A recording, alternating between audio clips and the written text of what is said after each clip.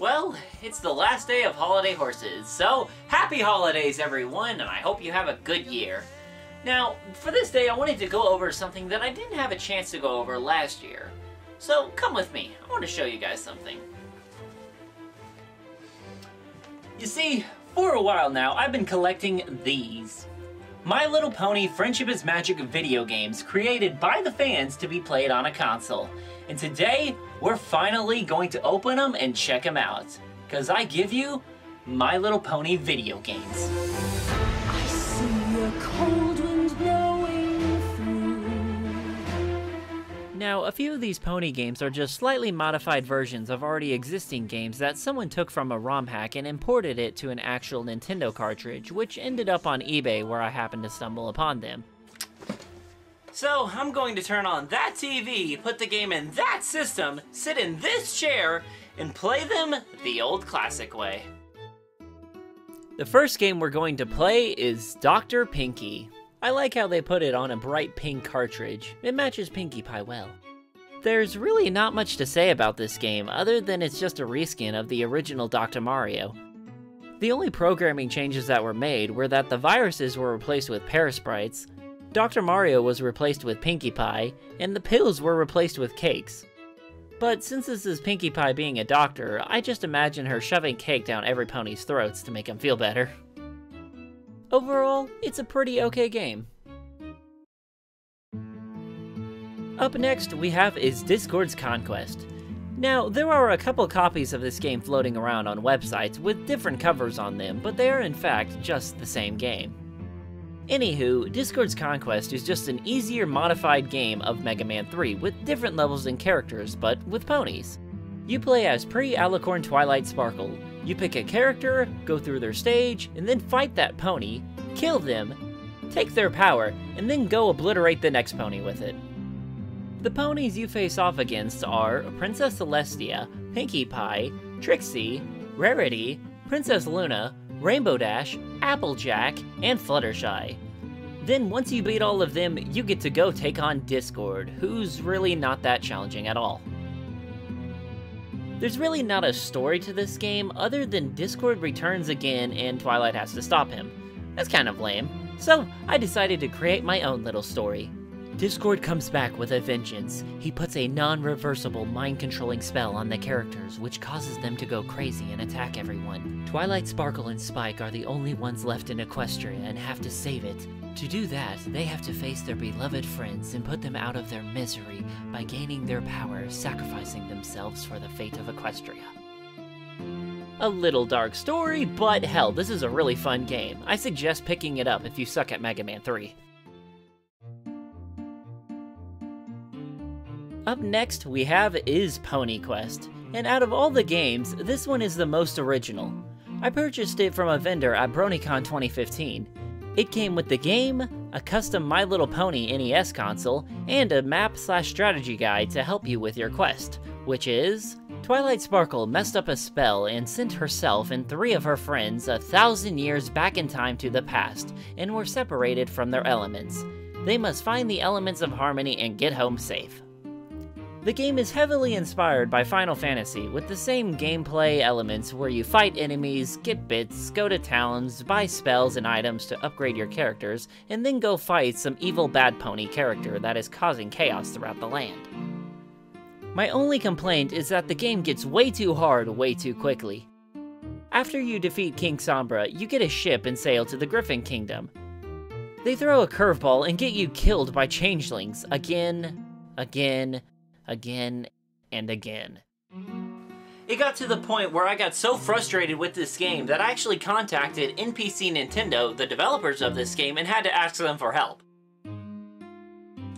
I would love to show you the ending of this game, but I suck at it. Now, we're going to move up from the 8-bit graphics to the 16-bit graphics with the Super Nintendo Pony games. What do we have here? Equestria Bound. Now, at first I thought this was just going to be a pony version of Earthbound, but with some minor My Little Pony aspects thrown in. But no, there are actually a lot of new things involved that aren't in the original Earthbound. How do I know this? Because a dog that was possessed by one of the developers told me so in-game. I haven't played the original Earthbound due to it being $150 more than this $50 pony game. In this game, you get to play as Dinky Hooves, the daughter of Derpy Hooves and the sister of Amethyst Star. The story is Princess Luna confronts you with her dying wish after being stepped on by Diamond Tiara's mother. Yes, that actually happened. That it is up to you to save Equestria from evil. Along the way, you team up with the Cutie Mark Crusaders and encounter weird pony characters that are trying to stop you from completing your journey. The dialogue is pretty funny to read, and a lot of the characters are represented really great. I want to keep progressing, that way I can see which characters from the show actually made it in. I already had a boss encounter with Trixie and her fanboys, a changeling disguised as Pinkie Pie trying to kill me, and Tom the Rock. Yes, Tom the Rock trying to stop me from saving Equestria, and I still got a whole game ahead of me, but it's time to move on. Now we have come to our last game, which is My Little Pony All-Stars. If you haven't figured it out from the title, this is just a pony version of Super Mario Bros. All-Stars, which includes all 3 updated versions of the original Mario Bros. Games.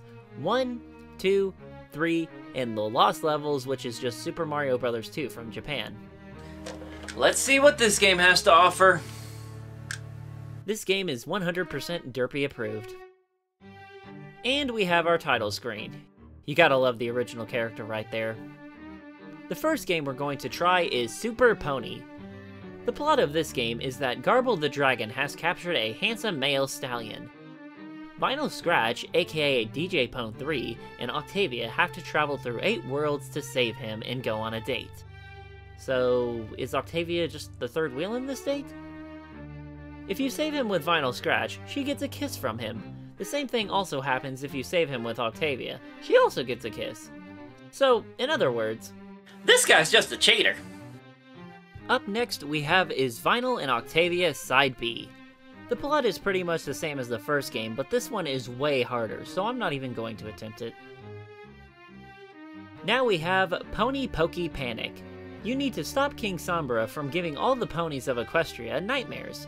Princess Celestia has Twilight Sparkle enlist the help of Sunset Shimmer, the great and powerful Trixie, and Derpy Hooves to defeat King Sombra and his evil forces.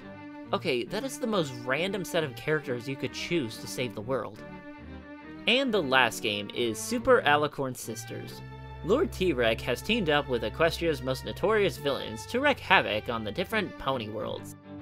Princess Celestia and Princess Luna go on a mission to save the day. Besides the characters, there are no other big changes to the actual games. In Super Pony and Super Pony 2, the mushrooms were replaced with muffins, and the fire flowers were replaced with whatever this is. In Pony Pokey Panic, some of the bosses were changed to My Little Pony villains, like Gilda. Birdo was replaced with Steve and Magnet, and the Shy Guys masks were changed to the Anonymous masks for some reason. Heck, they didn't even bother to change some of the names for the characters who were actually being played. Yes, thank you for this item, Twilight Sparkle, who is named Princess Toadstool. Oh, come on! A change of text could have easily fixed this!